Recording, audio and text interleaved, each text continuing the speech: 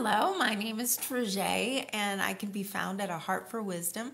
I just wanted to come and give you some encouragement for this day, for this week, for the journey that's ahead. I know that there's a lot going on in the world right now, a lot going on in people's individual lives, and so it's easy to let the fire of our fervency, our drive, our passion, the things that we're created to do kind of wane, and just we get bombarded by all kinds of images, all kinds of voices, all kinds of people telling us this and people telling us this, that, and having to wade through all of the different opinions.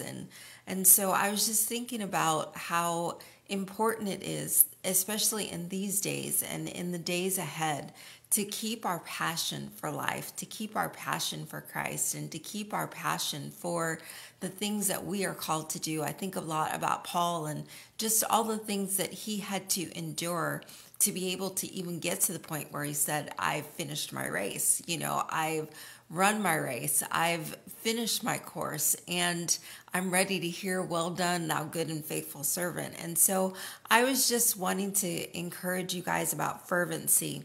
I was reading in Romans 12, and this is 11 through 12 out of the Passion. It says, be enthusiastic to serve the Lord.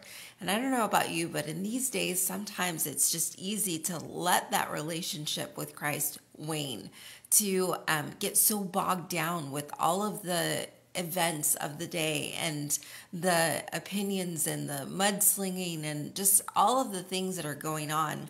It's easy for that passion to kind of get knocked out of us. But it says to enthusiastically serve the Lord, keeping your passion to Him boiling hot. Radiate with the glow of the Holy Spirit and let Him fill you with excitement as you serve Him. Let the hope burst forth within you, releasing a continual joy. Don't give up in the time of trouble, but commune with God at all times. And the message says, love from the center of who you are. Don't fake it. Run for dear life from evil. Hold on for dear life to good. How important is that in this day? Be good friends who love deeply and practice playing second fiddle. Don't burn out. Keep yourselves fueled and aflame. Be alert, servants of the Master, cheerfully expectant. Don't quit in hard times. Pray all the harder. Help needy Christians and be inventive in hospitality.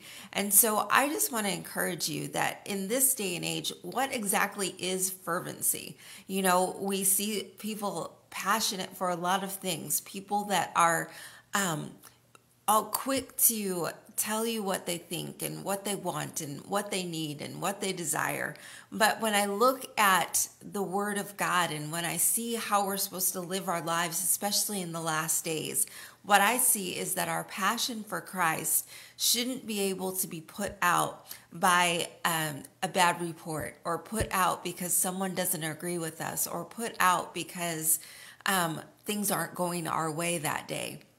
And so I was looking at John 8:12, and out of the Message it says, Jesus once again addressed them and said, I am the world's light. No one who follows me stumbles around in darkness. I provide plenty of light to live in. Another translation says, when one of his talks, Jesus said to the people, I am the light of the world. So if you follow me, you won't stumble through the darkness, for living light will flood your path. And really, that's what is inside of us, is living light that is alive, that's vibrant, that is ready to illuminate the path that we need to walk in the days ahead, that's ready to give us hope, ready to help us to be creative and inventive and doing good to those around us, in fulfilling the word and the will of God for our lives. And so the Hebrew word for follow in John 8 is Radapah. It means to chase down, to be hot on the heels of someone. It doesn't just mean to passively follow someone around. And so what I want to encourage you is that there's a lot of things that will put out the fire. If you think about a campfire, a few weeks ago, a friend made a fire and we were all sitting around it, but he had to keep it stoked. He had to keep putting wood on it. He had to keep, poking the logs. He had to do something that would keep that fire going. He had to start it correctly so that it would last longer. He used bigger logs so that it wouldn't burn out quickly. He's good at making fires. And so what we have to do in our spiritual life is we have to find out what is going to keep us fervent, boiling hot, over the top, and always ready to meet any opposition. I think about Shadrach, Meshach, and Abednego. The fire inside of them was greater than the fire they were thrown into. And because of that, they were unharmed, they were unhurt, and they didn't even smell like smoke. And not to mention, not only did God deliver them in the midst of the fire, but he brought them out on the other side, and they were unharmed, unhurt. They were walking about freely. The only thing that fire burned up was the ropes that tied their hands. And so I just want to encourage you, we don't have to be delivered from in order to enjoy the presence of God. He's with us in the middle of whatever fire that we're facing. And so he says in this, Paul is saying that we need to be fervent in spirit. The word fervent means to boil. It's a person that is so enthusiastic about his task that he can hardly contain his excitement. And I don't know about you, but with enough of seeing things that have happened in the months and the days and, all of 2020, it's enough to put the fire out.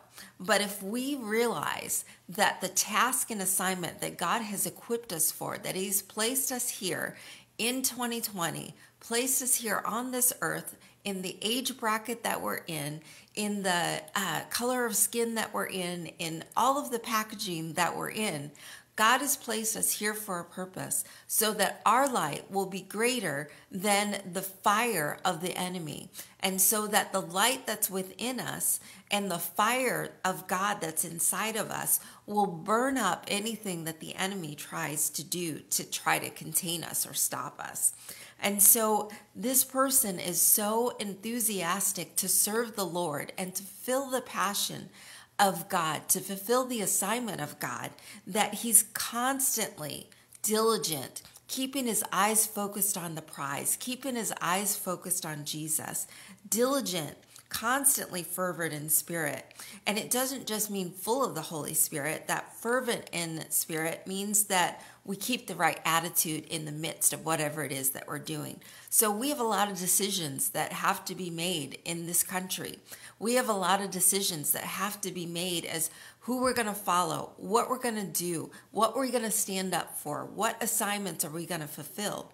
And it's important that we have a heart that is right and a heart that is full of passion for God, because that's the only way that we're going to make it through the fire.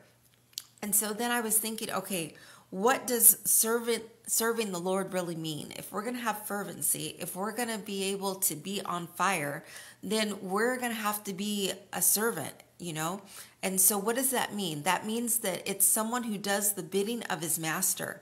It's described as someone who is sold out, lock, stock, and barrel, totally committed to serving and pleasing his master. And so we need to find out what would please our master.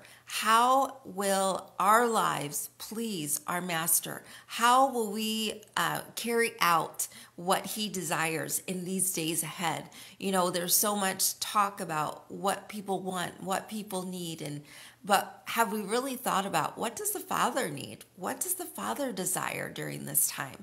We are his children. We're called according to his purpose. We're called to be lights in this world, and we're not supposed to be put under a bushel basket.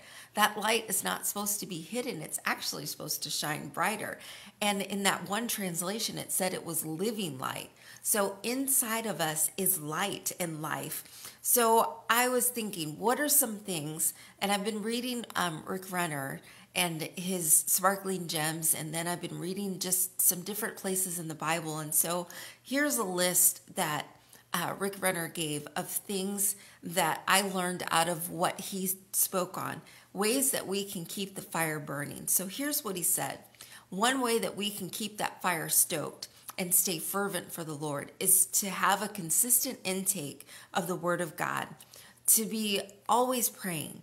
We're to pray constantly, but we're not to pray prayers of, oh Lord, get us out, or, dear Lord, how are we going to do this? And worried and fearful. We're to pray prayers of faith and confidence, knowing that the same God that Shadrach, Meshach, and Abednego served, the same God that Daniel served, the same God that Paul served, is the same God that we serve today.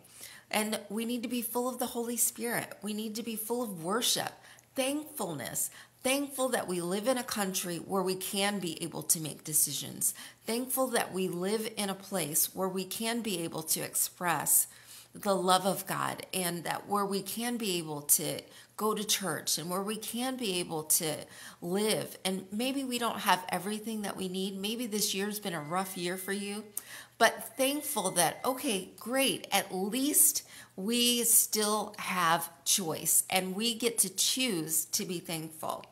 Generosity, holiness, humility, regard for authority, and the fear of the Lord. So how do we keep ourselves hot? How do we keep ourselves that flame burning, especially in the midst of trial, in the midst of things looking like they're not going in the direction that the Lord would want them to go? So if we want to keep our fire burning, we have to maintain that consistent intake of the Word of God. But we also have to keep our hearts ablaze for Jesus, which means that we have to find out, what is He passionate for? What does He desire? What's His focus during this time? Jesus has to be our foundation, because once we do that, then everything else that we build off of will be built with Him in the center of it. So the types of things that we need, we need to learn how to be able to flex and flow. We need to learn how to look at situations and start decreeing the word of the Lord. We need to look at situations, and instead of letting them come under us, or letting the situation, us being under the situation, we need to talk to that situation and have it come under that authority of Christ. And so I just want to encourage you that we are children of the Most High God. We are on fire. We change things. We walk into a room and our presence makes a difference because we have living light inside of us. And so Matthew Henry said this about the church of Ephesus. They were doing all of these wonderful things. They, were well taken care of. They were, staying away from things that were evil. But the problem was they had left and forsaken the object of their love. And so he said that having lost the fervent degree of that love when they had first served Christ, that Christ grows remiss because they're not on fire towards Him.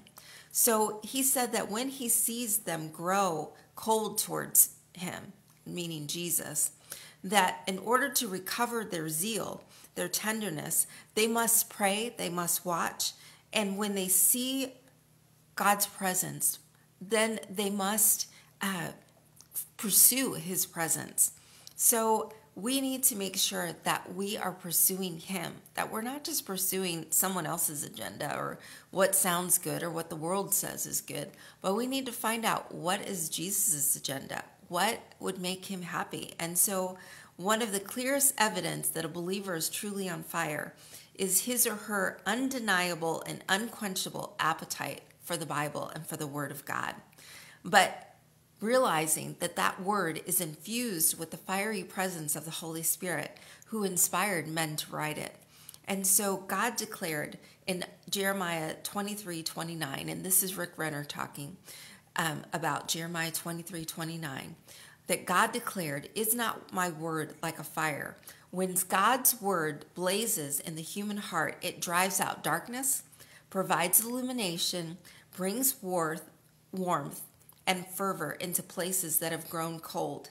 That word burns away the dross and spreads the flames into the lives of those who are touched by its power." So the more on fire that we get, the more of His presence that we get, the more that we're going to know how to walk in the days ahead, the more that we're going to be able to know how to change the atmosphere and how to walk in victory with signs, wonders following us. So how do we tell if we're on fire? Rick Renner says that when our honor of the word is high, then that's going to be one of the determinations of whether or not we're on fire. But when we dishonor the word of God, that's a determination for us knowing that that fire is dwindling and is about to go out. Number two, the kind of space that we make for the word in our life and the amount of time that we spend in that word will be able to tell us where our level of fervency is. How are we boiling? You know, I made some spaghetti the other night for my family, and when you first put it on, it doesn't do anything.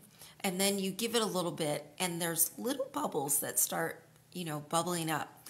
But then you give it some more time, and all of a sudden, it's rolling bubbles. It's boiling, and it's ready for the spaghetti to be put in. Well, the more of the Word of God that we get inside of us, and not just like, oh, I read it, check that box, but the more that we allow Him to speak to us through His Word, the more that we do His Word, then the more that that water is going to boil, and the more that whatever gets inside of it is going to be changed and transformed like the spaghetti. So, number three, how well we obey the Word of God. Those signs reveal the type of relationship that we have with Jesus. That's going to tell us whether we're fervent or not. And number four, in John 14:15, Jesus said, if you love me and you keep my commandments, in other words, how much we love Him is evidenced by how much we respond and how much we do the word. It's impossible to separate the word of God from Jesus, for His word is made flesh. Number five, how we treat the Bible is a reflection of our intimacy with Him.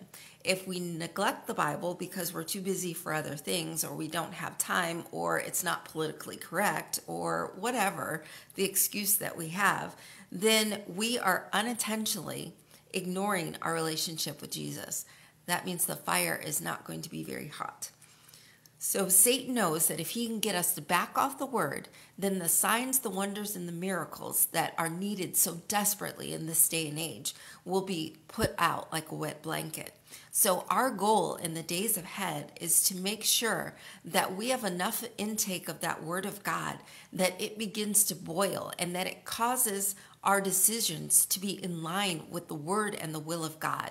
If we were really walking in the fervency of Christ, then all of our actions are going to be out of that fervency. Then the things that are trying to overtake us, we will in turn overtake them. So I just want to encourage you that we are powerful because of the light that's inside of us, because of who is inside of us. And we have the ability to see things change. Charles Spurgeon said, nobody ever outgrows the scripture. The book widens and deepens with our years.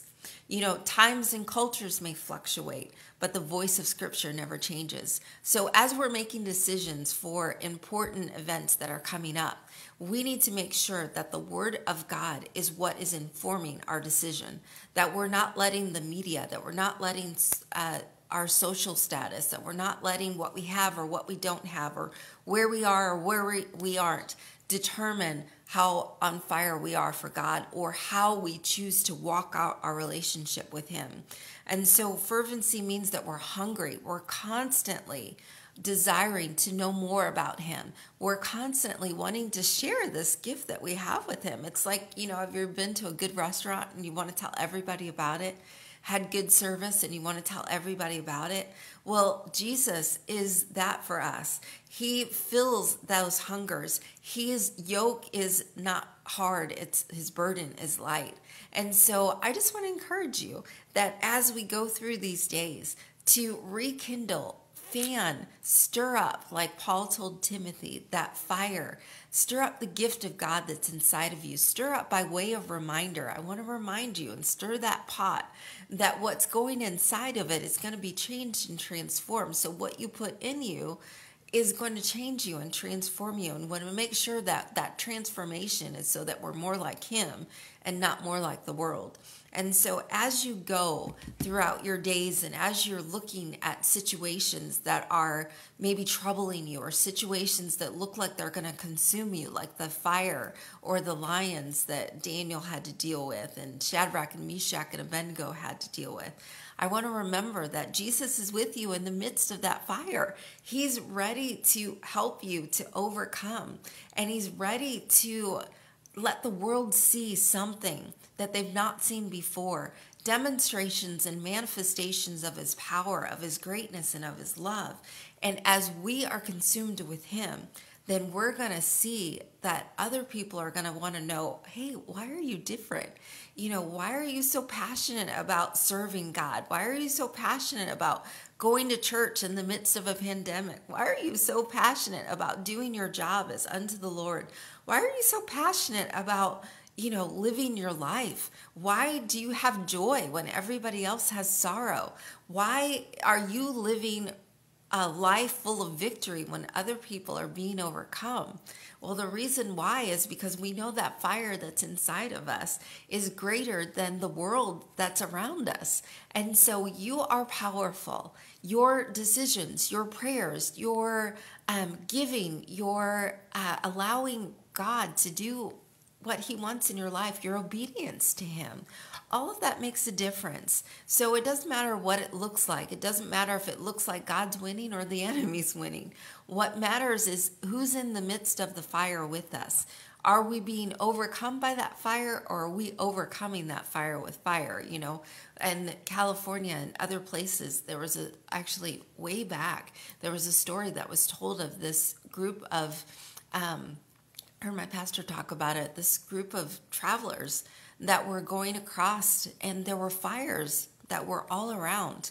And so they would make fire behind them. They would start burning things around them. It was controlled burn. So that way when the fire came to it, it wouldn't burn them. It wouldn't go past that boundary marker.